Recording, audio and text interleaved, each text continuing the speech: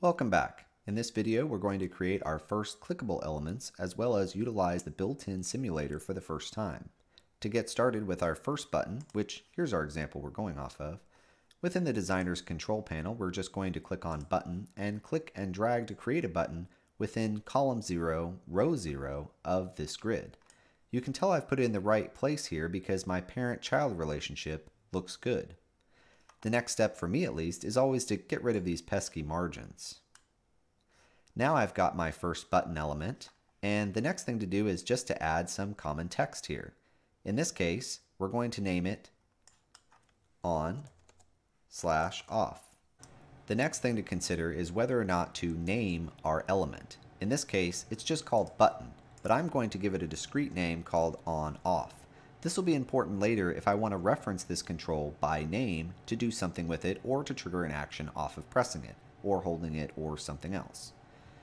Another option is you can modify the button's appearance. Here we'll make it easier to show up just by simply changing the background and modifying the discrete value here to red.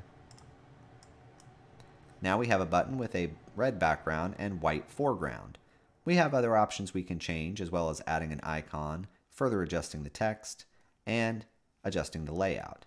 If I wanted to relocate this button to within the same grid but maybe over to the right one square, I would adjust that by changing the grid.column value from 0 to 1.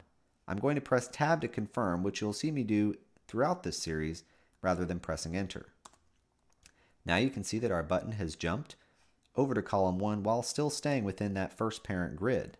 Again, to move it downwards, I would change the grid row from 0 to 1. If I want to increase the size of the button from left to right, I would increase the number of columns being spanned. Here I'll change it from 1 to 2. The same works as well going up and down using row spans. I'll go ahead and change the button back to where we want it, back in that 0, 0 spot, which is always the most top and most left grid column.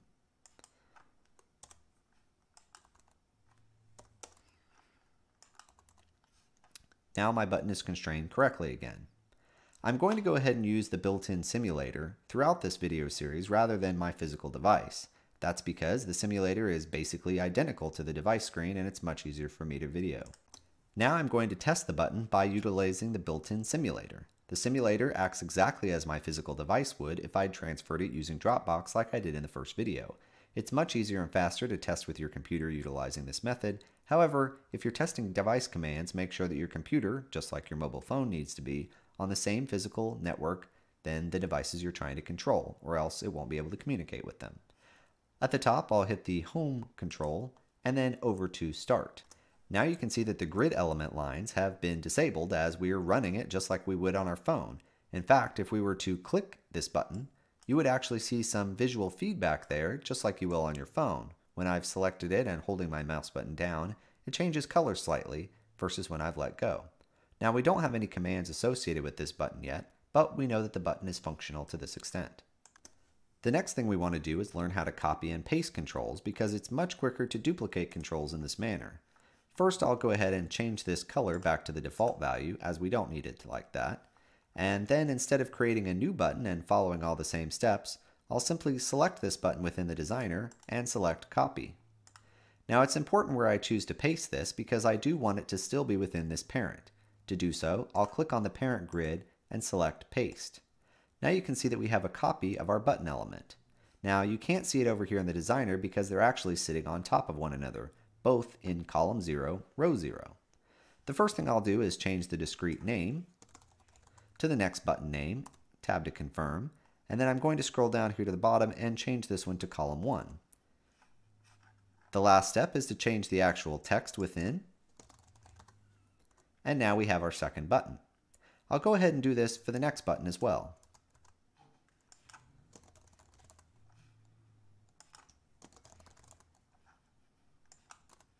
Now we have all 3 buttons needed at the top. Now another thing to consider when creating a remote is how much space you want to allow between each button. In this example, each button is literally right next to each other, which could create a problem with user interface as it's very easy to press one button inadvertently when trying to press another. What we could do is create some extra space here between these first 2 buttons so that users are a little more sure when they're actually clicking the button. We can do this utilizing margin. Usually 10 margin is about enough on each button. I'll add those now.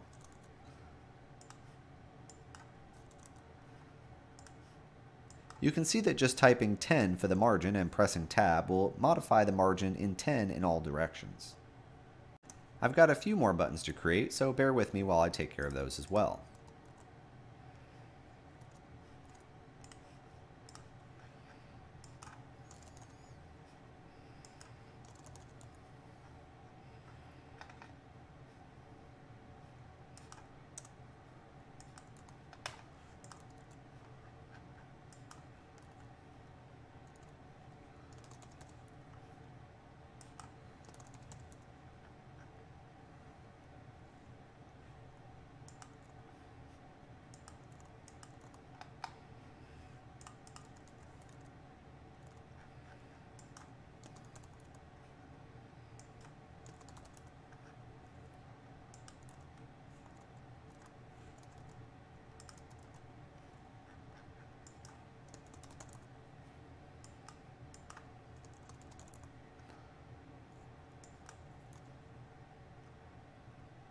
For the next set of buttons, according to our map, looks like we could just get away with some icons, which might save us some time and text later on.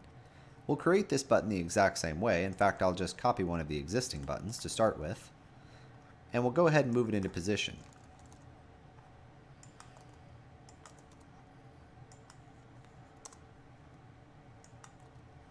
Now this time I'm going to go ahead and remove this text by resetting it to default, and instead I'm going to select an icon by choosing this ellipse here. Within the value, I'll click on the drop down, and this time I'm just going to start typing REW, and we've already got a built-in element. Clicking OK here, we can see that the element is now in place. This time I'll go ahead and copy these and begin modifying for the rest of the buttons.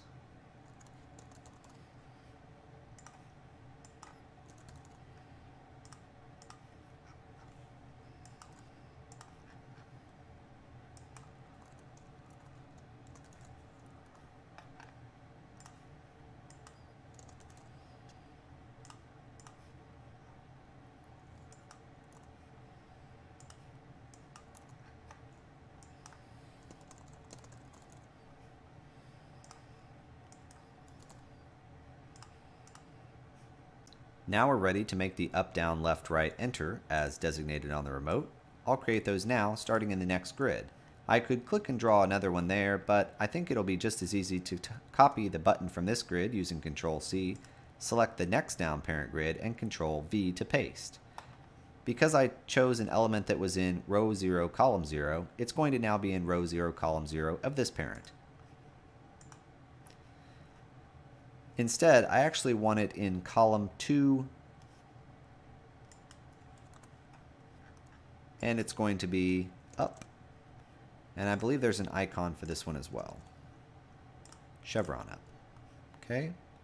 And I just need to delete my text. And that looks pretty good. I'll go ahead and create the others.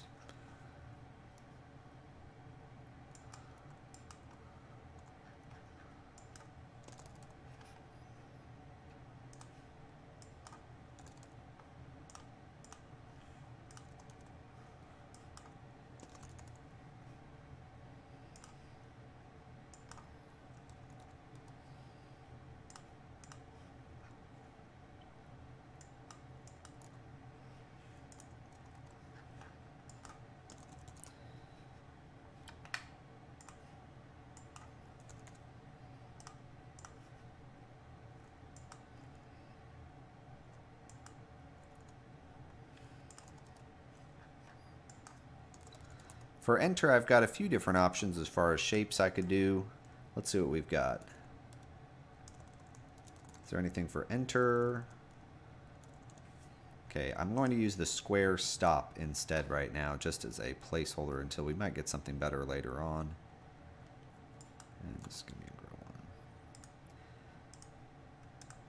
Okay, so now we have all of our buttons done. The next step is just to create that volume slider and mute toggle at the bottom. Under Controls, I'll go and click the slider and click and drag down in the area where I know it needs to go. First step's always to get rid of those pesky margins that I hate so much. This time our vertical alignment, rather than top, I want it to be in the center. I'll get rid of the height as well. The last step is for the toggle switch, which I'll draw out as well. I'll go ahead and set a few things to default here and make sure that we are also centered vertically. Okay, now we have our basic simple layout with all of our grids and buttons and controls in place. We could go ahead and start the simulator now and go ahead and make sure that these are all roughly the size and location that we want. Now is a good time to transfer this down to our physical device and do some physical testing there. Here's our volume control slider that's going to work down at the bottom, as well as the mute control on and off. That's all we've got for this one. We'll see you in the next video.